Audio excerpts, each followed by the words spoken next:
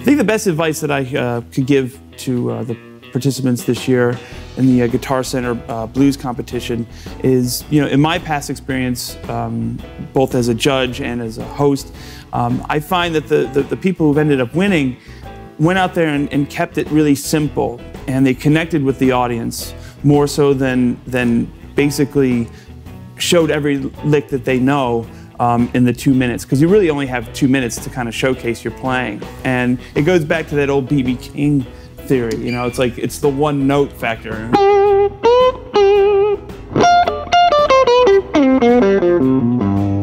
And it's like when B.B. King plays one note, it connects immediately with the audience. So I think the best advice I can give is try to find something that immediately connects you and endears you to that audience, because that's really who's voting. It's not just the panel of judges, it's the crowd, really.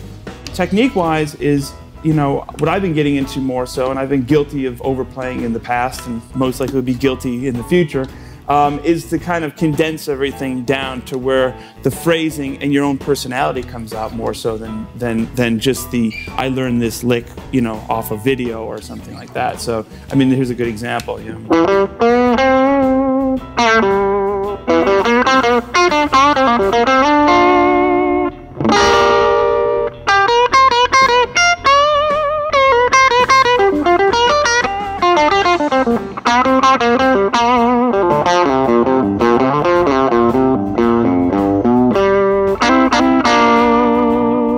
And it's just little phrases that are kind of linked together, but they all kind of stop and say something at the end,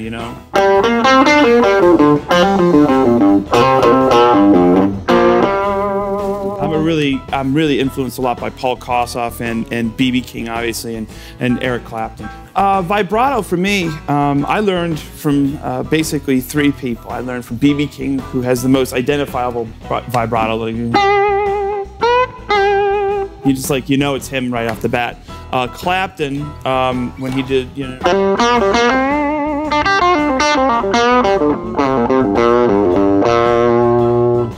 and a guitar player named Paul Kossoff, who played with a band called Free.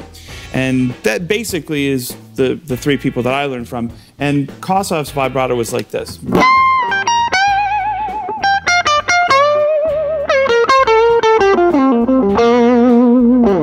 He would really shake the note, and it would really get the most emotion out of each phrase. That's a really important part of blues guitar playing, is the vibrato, because that's basically your fingerprint, it's your stamp. Anybody can just play the notes.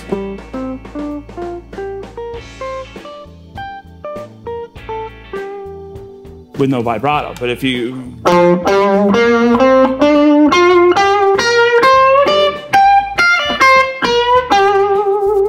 That's your fingerprint, and that's your kind of sonic DNA, so to speak. I've been getting in more so tone-wise.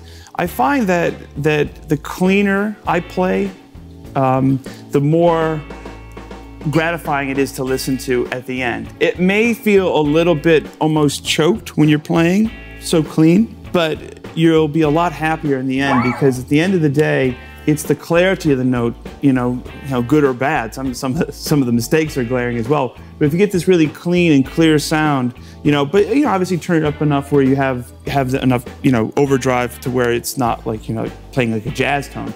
But the gigs that I've really dialed back the overdrive and felt just slightly that the gain was slightly under the mark, and I listen back to those tapes, it's the biggest and fattest tone I've been able to achieve.